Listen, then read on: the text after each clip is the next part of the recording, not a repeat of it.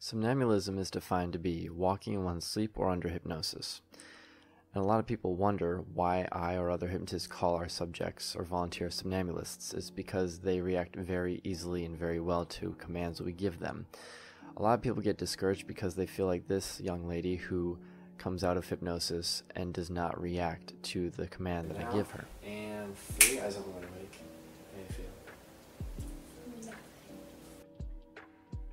When all they ultimately aspire for is to be able to become easily hypnotized like these two lovely young ladies, and then just as easily experience hypnotic phenomena and come out of it reacting to a command such as spontaneous laughter.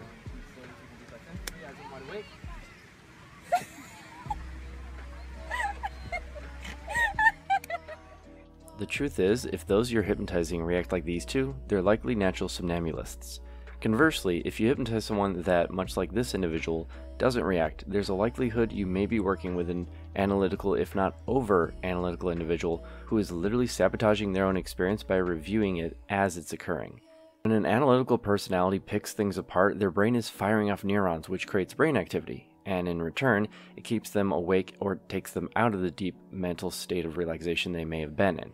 The experience of hypnosis is meant to feel like the process of going to sleep, considering they're the exact same process of closing your eyes, relaxing your body, allowing your mind to naturally drift, and giving into the feeling of your mind and body sinking as they eventually relax into delta unconsciousness, aka sleep.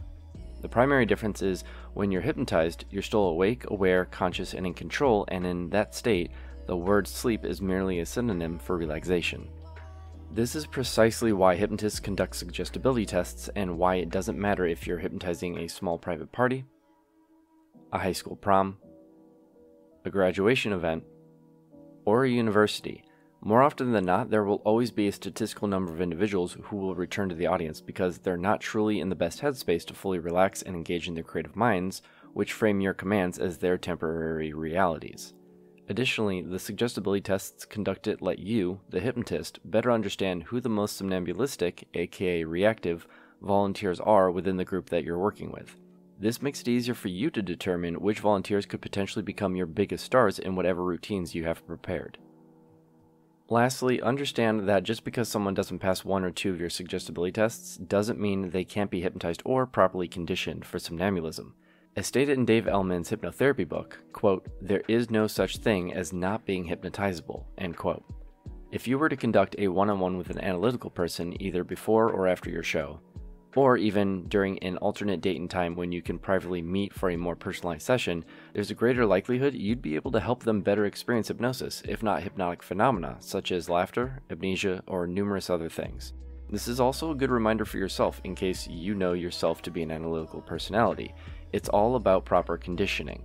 Either practice self-hypnosis regularly, or work with a professional one-on-one to help yourself achieve whatever level of hypnosis you aspire to experience. Regardless if you're watching this as an aspiring hypnotist, a growing professional, or someone just simply curious about why they do or don't experience hypnosis the way they desire, I hope you gain a better understanding of your volunteers or yourself with this free hypnosis lesson. If you're curious about other aspects of hypnosis such as whether or not it's scientifically proven, safe to practice, or what steps are even involved in hypnotizing others, HypnoKick answers all those questions and more through its playlist of free hypnosis lessons. There's also a free ebook linked in the description for those looking to officially kickstart their future success as a hypnotist. Whatever your hypnosis-related goals are, you can realistically expect to achieve them with the guidance provided on HypnoKick.com.